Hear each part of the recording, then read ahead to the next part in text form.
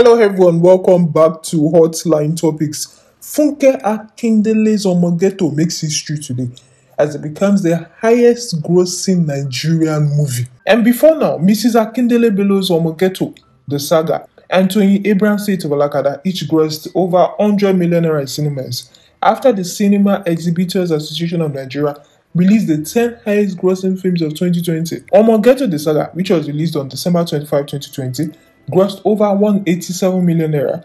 Then Fate of Alakada grossed over 130 million naira after its release on October 1, 2020. It is indeed a rewarding moment for both Funke Akindele Bello and Tony Abraham. And of course for Funke Akindele Bello, who continues to make history with her latest movie project, Omo Ghetto the Saga. Few weeks after ranking among the top movies of the year 2020, this star-studded film shattered existing box office records to become the highest grossing Nigerian movie of all time. Of course, this record was previously held by The Wedding Party 1, another star-studded movie from the camp of the top media executive Mo Abudu's Ebony Life Films. The Wedding Party, which was directed by Kemi Adetiba, garnered 453 million naira from cinema runs. Omo Ghetto broke that record with an earning that currently stands at 468 million naira, 36 and 300,000 naira. Meanwhile, congratulatory messages have been pouring in for Funke Akindele Bello and her husband, GTC Skills, who are both behind the success of this movie, Omo Ghetto the Saga. Omo Ghetto, which means Child of the Ghetto. The very first one was a 2010 Nigerian crime comedy drama film directed by Abiodun Olariwaju, starring Funke Akindele Bello herself, Rachel Oniga, Taiwo Hassan, Ogogo, Yinka Quadri, and Eniola Badmus. This film is based on the societal vices by a woman-dominated gang. Omo Ghetto is one of the films that brought Eniola Badmus to major limelight in the Nigerian film industry. And this movie was also listed by Legit as one of the most memorable films of Funke Akindele Bello. This film had its premiere at the Exhibition Hall National Arts Theatre in Igomu on October 24, 2010. This was the very first Omo Ghetto. The sequel of this film is the one that just broke the record, Omo Ghetto the Saga, which was released on 25th of December 2020. The principal photography for Omo Ghetto the Saga began in February, as well as with scenes shot in Dubai. However, the global shutdown of activities equally affected the production, as activities were currently on hold till things normalized. This Omo Ghetto franchise tells the story of twin sisters leading separate lives but are reunited by a series of dramatic twists. And it stars Funke Akindele Bello herself, who played the dual role of Ayomide and Lefty, Rachel Oniga, Eniola Badmus, Adebayo Salami Ogabelo, Yinka Quadri, Taiwo Ibukunle, and Bimbo Thomas, among others. And this is a story about Lefty, who together with her squad from the ghetto was always getting into one trouble or the other, as luck would have it. Fortune smiled on Lefty, and she was adopted alongside her twin sister Ayomide by the lovely Mrs. Benson, and moved to an upper-class neighborhood, irrespective of all the affluence and the new luxurious change in environment. Lefty still finds herself going back to the ghetto, falls in love in the ghetto, and keeps getting into trouble. Eventually, she gets into one very big trouble with which she tries very hard to get out of. Late last year, Funke Akindele Bello commented on her movie then becoming one of the 10 highest grossing films of 2020 before it finally broke the record this year. And she said, "It is by God's grace. Omo Ghetto the Saga movie is a great film. So if you've not seen it, it is time to go and watch it." Please stay with us if you want to know about the biographical facts of this fantastic actress, Funke Akindele Bello.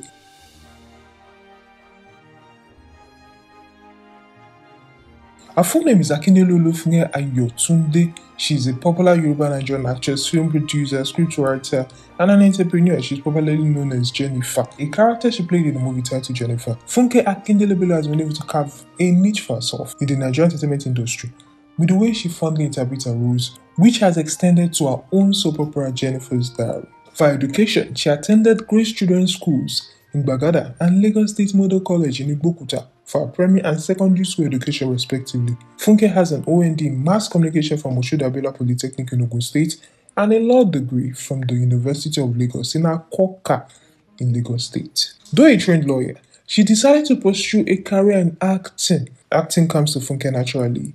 One of her very first movies that she featured in was titled Naked Wire, where she acted as a waitress, Her journey to stardom began when she played the role of a curious but brilliant secondary school student in a popular TV series I Need to Know, which aired from 1998 to 2002. I Need to Know is a United Nations population fund sponsored sitcom program created to enlighten the public on the issues teenagers face while growing up. Funke has featured, written, and produced many Nollywood movies, especially Yoruba movies, and has many hit movies to her name. Some of her hit movies are Mami, Iroka, Cobra State, Omo Ghetto, now Omo Ghetto the Saga, Ojo Ketala 13th Day, and A Trip to Jamaica. Funke Akindele Bello, as mentioned earlier, got her major breakthrough when she played the main character in the comedy drama movie Jennifer, where she acted as a local girl from the village who went to Lagos for a better life. This movie was not just entertaining and hilarious, but a massive success, which she did well to harness that movie's potential. Jennifer inspired her ongoing TV series Jennifer's Diary. Jennifer's Diary has become a household name in most Nigerian homes and features talented artists such as Lota Chukwu, Folarin Falana, Falz Abadga, and Lolo, an OAP and TV personality. Some of her other blockbuster movies include Apadi, Miami, Married but Living Single, Trip to Jamaica, Industry, Tisoke, Moms at War, and Omo Ghetto, among others. This movie star is not just successful in acting, she's also a skilled entrepreneur. She owns an acting school, Scene1 School of Drama. Scene1 School of Drama teaches aspiring actors, producers, and dancers how to develop their talents and be the best in their creative careers.